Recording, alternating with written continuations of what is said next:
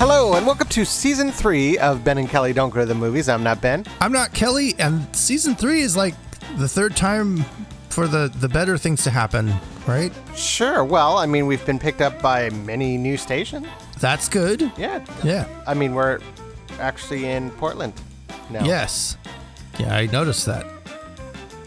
Besides our little suburb here, we're on Open Signal in Portland with our show. Oh, we're coast to coast. You're right, because we're in Portland, Maine, too. Okay, so what we lack in quality, we have in quantity. Sure, something like that. Distribution. Thanks for picking up the Ben and Kelly show. We do truly appreciate Welcome to our mixed show. Let's get on with Season 3, shall we? I guess. Let's do it.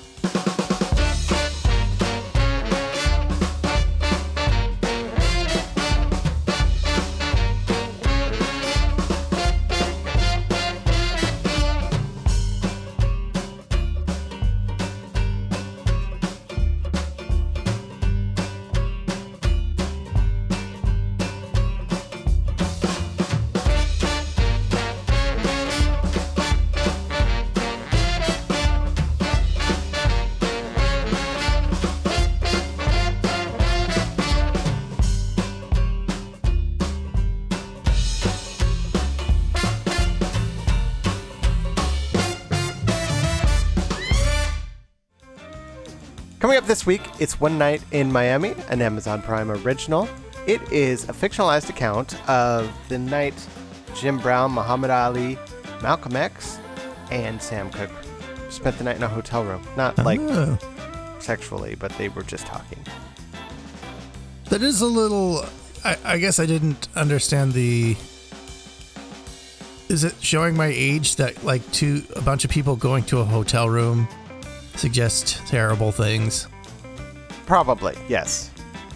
But at the same time, I'm thinking... It's just that your mind is warped. I'm thinking that's like a good brunch out with the people, but like, you know, after late at night.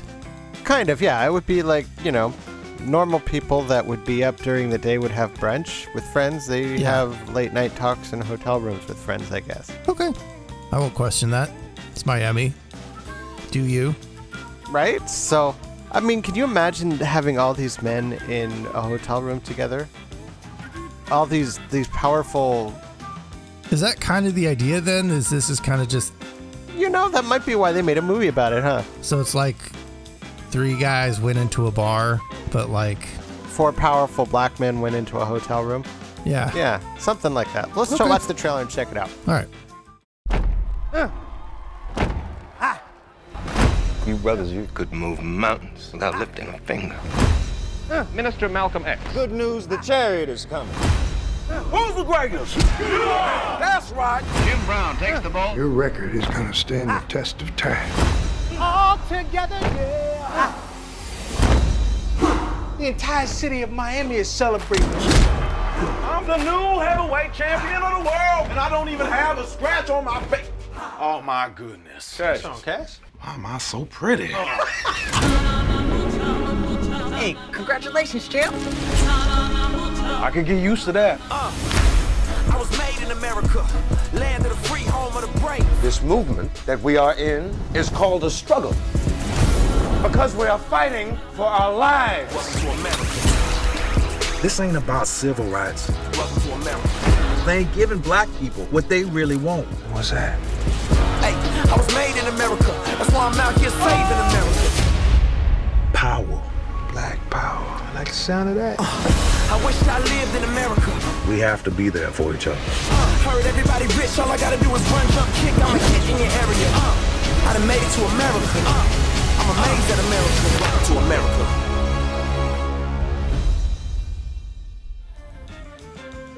Okay, well that was much more racially sensitive than the 3 guys walking to a bar jokes I know. So right? Yeah, that's a good thing, right? Yeah, no, I was kind of like, oh. So I have to say, I'm not going to spoil much, but I have seen this film. Yes. And anybody who is worried about Leslie Odom Jr. playing Sam Cooke, don't be. He does it fantastically. You know, they're actually very similar singers. I was about to say, is there like a petition going out that's worried about someone... Probably. I mean, there's petitions on everything anymore, isn't there?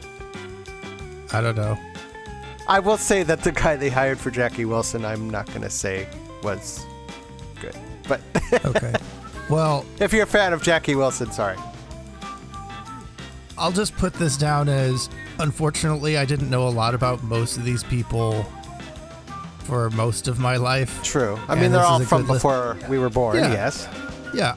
I would say that most people should know who they are and get an interesting account on how these people existed outside of maybe what you've heard third person or from any history book prior to, I don't know, 2000. Right, or even just the filmed history that you have. Yeah, or maybe just read anything that these people have written or said or done.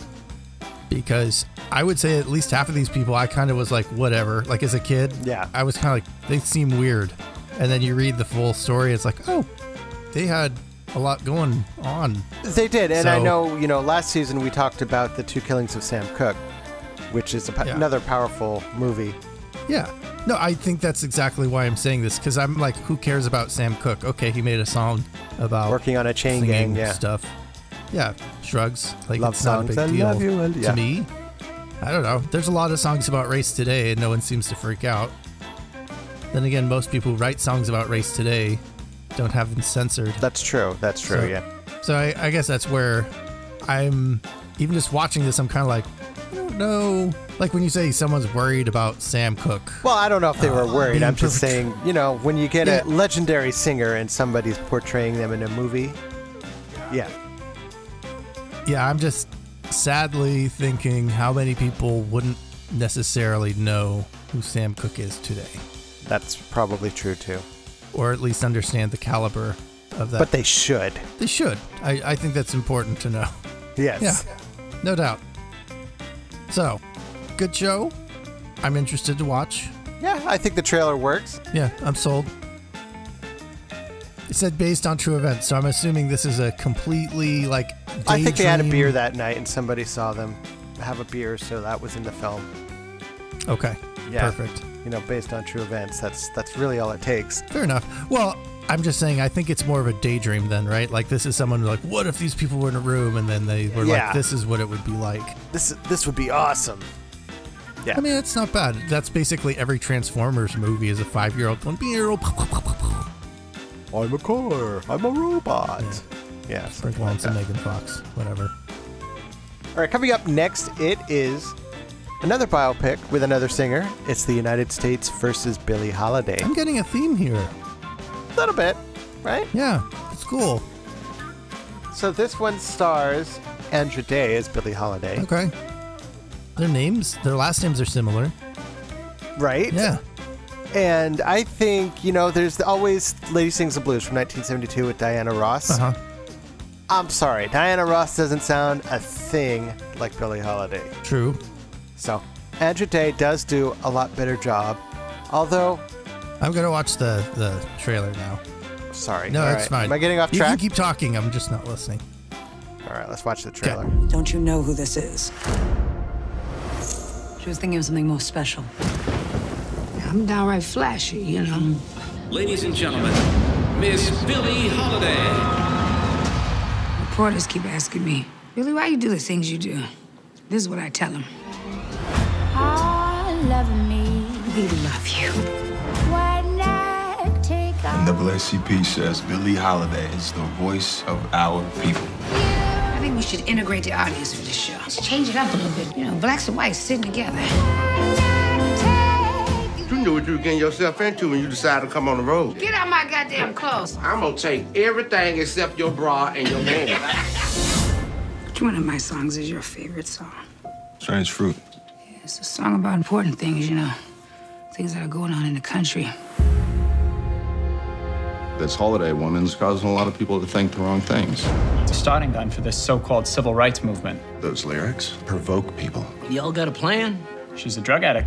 Exactly. I cut Strange Fruit. I want to sing the damn song. It's for your own good, okay? I sing it the fuck I want.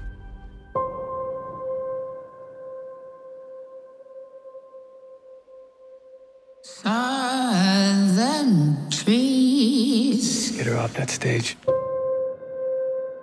They're strange fruit. They won't let me sing nowhere. No clubs, no money, no nothing. You gotta understand, baby. Right now, I'm in a situation. Look, you said we could beat this, Billy. I need something now. Blood on the leaves. You're like a hammer. Come right back and it hit harder than before. She's singing it for all of us. Ain't no other Negro star bold enough to do it. Black bodies swinging. I'm being followed. I'm not gonna cower to no fizz. In the southern breeze. She's made something of herself and you can't take it because she's strong, beautiful, and black. Strange fruit hanging from the poplar trees.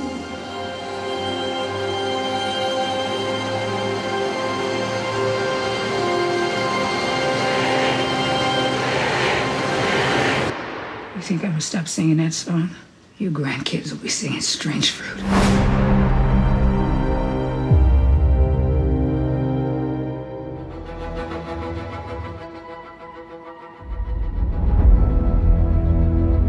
Woo. Wow. I'm going to go ahead and say this seems stranger than fiction, right? Right. Like, it's so... Everything they're talking about, that is what I would make up if you were like, make something really interesting and controversial and whatnot. And yet, here we are. I'm getting the vibe that most of what was presented there was historical. Well, yeah. I mean, Billy's real, obviously. Right. But I think there's a lot of shows where they do very based on a true story kind of stuff. But right, and it's because he was walking down the street eating a sandwich, and that this seems more there. like I'm pretty sure that's all there, and it's kind of interesting to see how. I don't know. It's very compelling. It is. Now, Andra Day, who plays Billie Holiday in this, we, of course, have Diana Ross, who played her in the 1972 film Lady Sings the Blues. Andra Day, I think, has a lot better style, closer to Billie Holiday's. Although, I have to tell you, they were playing the song Strange Fruit over the trailer there. And I'm sorry, but nothing can compare to Billie Holiday's version of that. It is so haunting. I don't know how you do that. It's kind of like if you were to get some actor to make, I don't know, a Michael Jordan biopic, and then you expect him to actually slam dunk. Right. It's just not going to happen, right? So audibly, good luck. Right. Sorry, you're getting matched up against someone who's actually like the world's greatest at something. So. Right. Well, and I think where Andra Day hadn't really experienced the same things that Billie Holiday did. We have at least made some progress in that area. We need to do a lot more, but we have made some progress. I think the biggest progress noted here is that they found somebody that halfway sounds like Billie Holiday. Right. So I appreciate they didn't just say, hey, let's find someone that has the same skin color. Yeah, like Diana Ross, you know. Right. Yeah. So that's nice. But also, I think there's a little more of the story that's being told that's appreciated, and it seems wild, but at the same time, that was a weird time. Well, yeah. Apparently weirder than I realized, because everything in there seems like something you'd get out of like a CW superhero thing. This is straight out of like an OC Smallville right thing. And it's like, no, actually, she was getting chased down by the FBI. Yeah, for some trumped up reasons. Yeah. How dare she? How dare she? Classic, classic.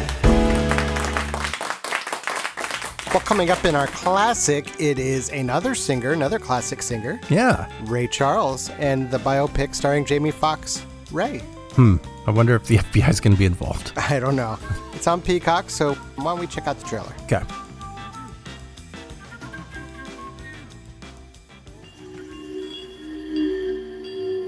Ray, I ain't gonna beat around the bush with you. You going blind. The doctor saying nothing they can do, so we gotta do it ourselves. Remember how many stairs there were? 4. Good. Now what we're gonna do, I'm gonna teach you 3 notes. And this is the first note right here. Play that. How y'all doing tonight?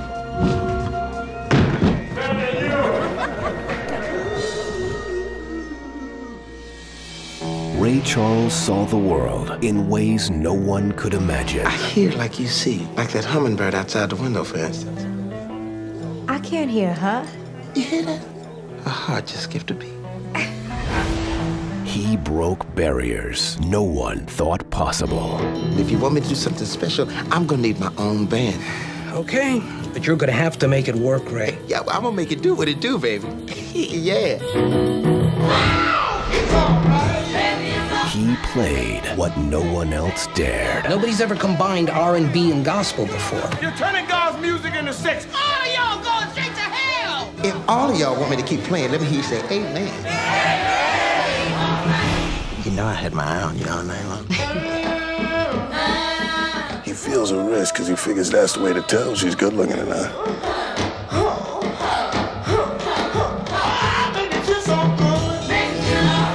How you feeling, Ray? Groovy, baby. You give your hand to me. Are those drugs worth losing everything? And I can hardly speak. Ray, this isn't some judge in Indiana. Our lawyers will do what they can, but When I walk out that door, I walk out alone in the dark. I'm trying to do something that nobody ever done in music and business. The innovator of soul, Ray Charles. I'm through with romance. we're giving you a state-of-the-art deal here. Since I'm producing my own records, I was wondering if I could own my masters, too. Ray, we've never done that before. That's a better deal than Sinatra gets. Jamie Foxx.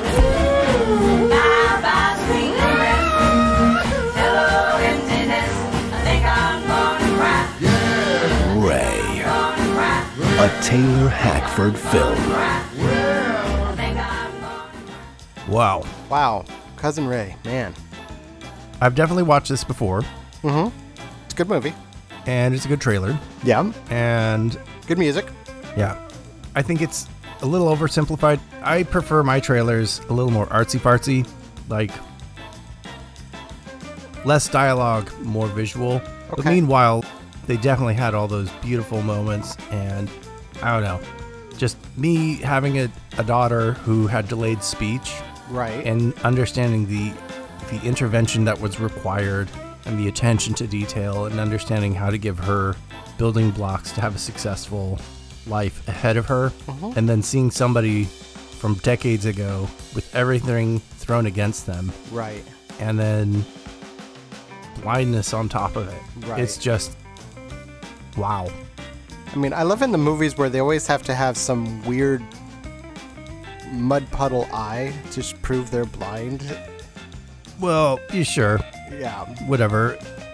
And I kind of would be interested to see how much they got from people who can't see. Right. To get their insights to where he was coming from or his experience. Meanwhile, they definitely provided a lot in there about how... Well, I believe he was heavily involved in making the film because I do believe he also re-recorded all the music for it.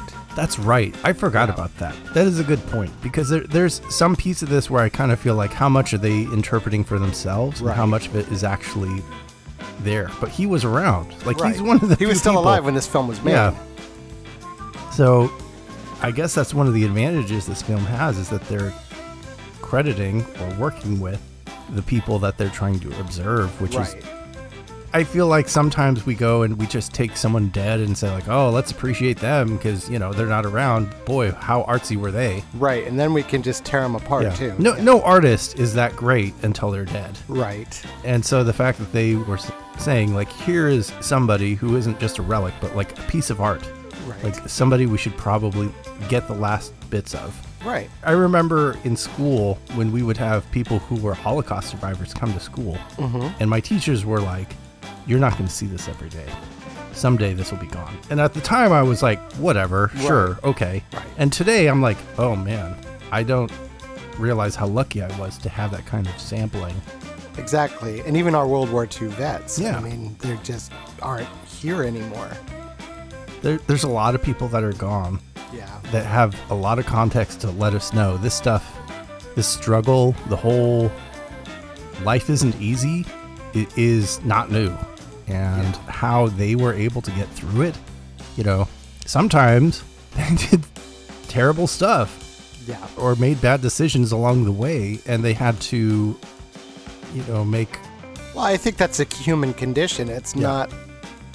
I dare you to show me somebody who's perfect. Well, I think that's where this is kind of an interesting film, because I think in a lot of ways these films show somebody who's totally helpless and just whoopsie-daisy, no big deal. And I think the idea that he struggled the entire time with a lot of heavy stuff, like right at his feet. It's pretty wild. Yeah. I need to go watch this again, because it's definitely not like an easy feel-goody, but it is definitely something that says, if Ray can do this, then maybe you could do something else. I'm not going to play the piano like that, but...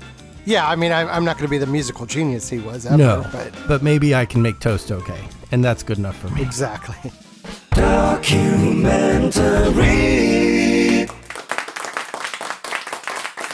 All right, well, we're going to go into another musical genius in our documentary. Oh, cool. What Happened Miss Simone?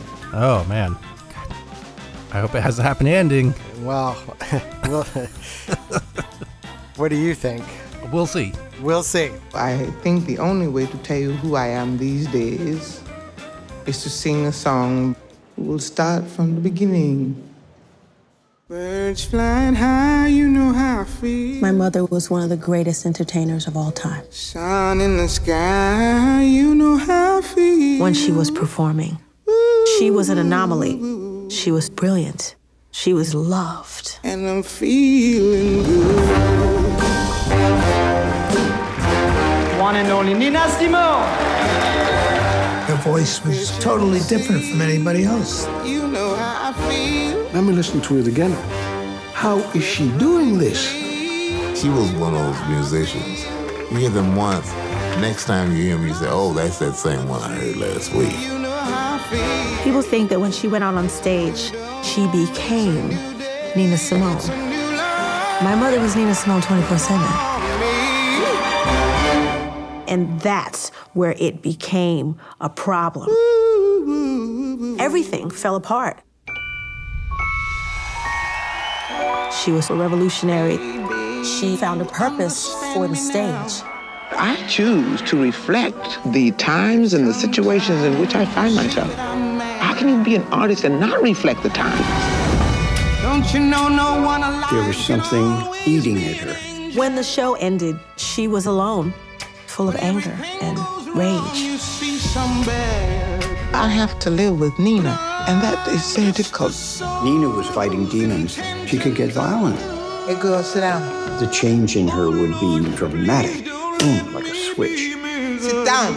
As fragile as she was strong, as vulnerable as she was dynamic. Most people are afraid to be as honest as she lived. I've had a couple of times on stage when I really felt free. The high priestess of soul. That's Nina Simone. Nina Simone. Wait, Nina Simone. She was a genius, she was brilliant, but she paid a huge price.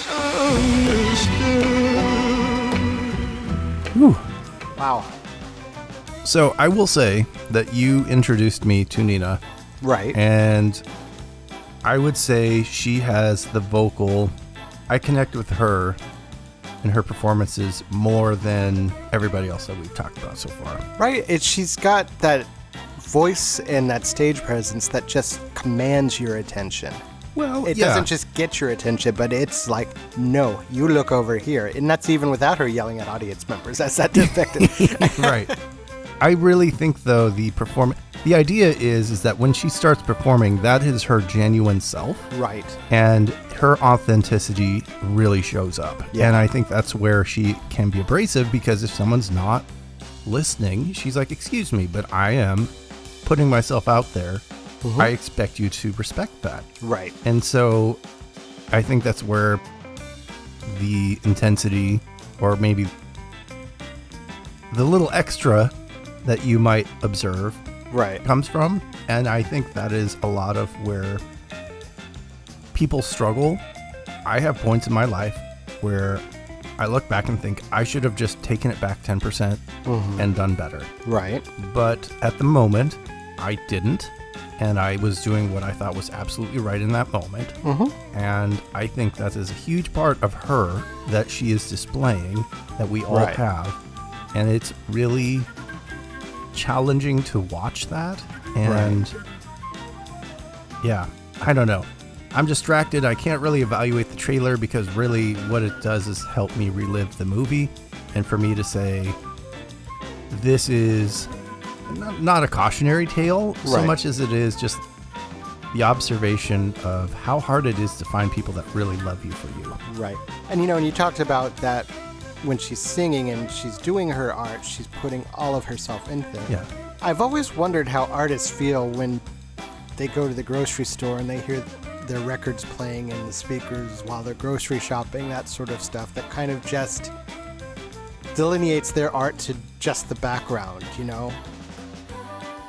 Right, or maybe someone who doesn't like it, you know, and critiques it really hard. I think that's a real challenge we run into today, where someone performs and then everyone is, you know, suddenly Simon Cowell. Right.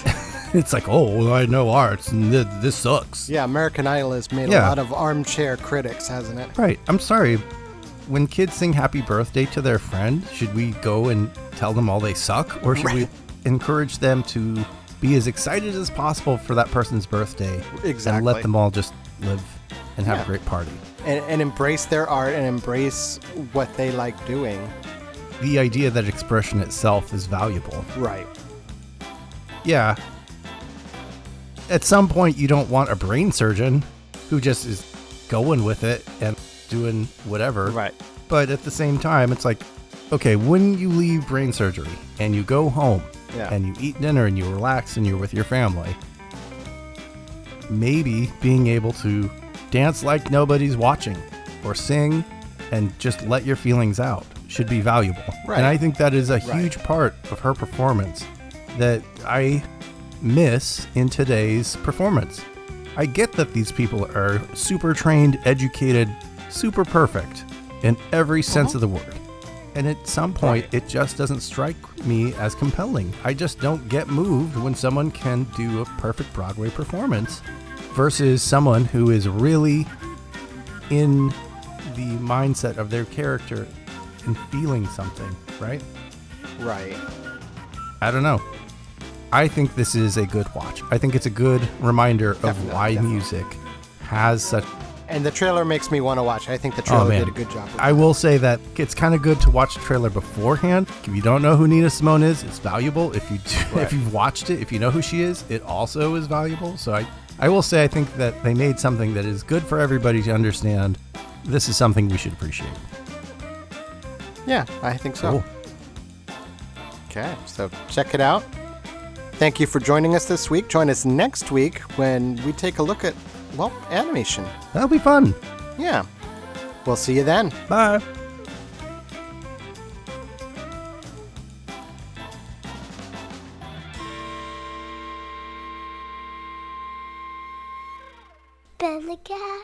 Marie, and I go Marie's. Yeah, I am.